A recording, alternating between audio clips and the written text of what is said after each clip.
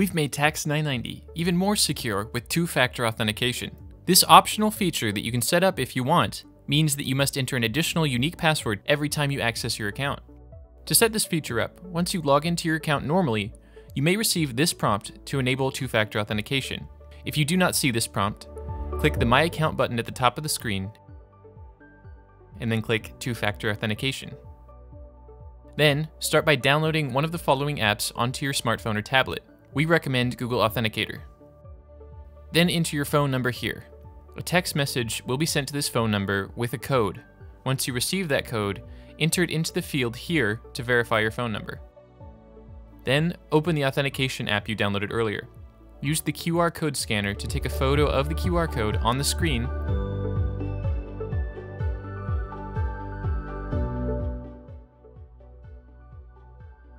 or manually enter this code into the app.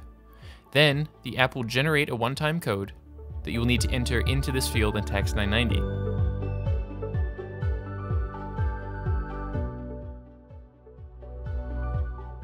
Then you're all set.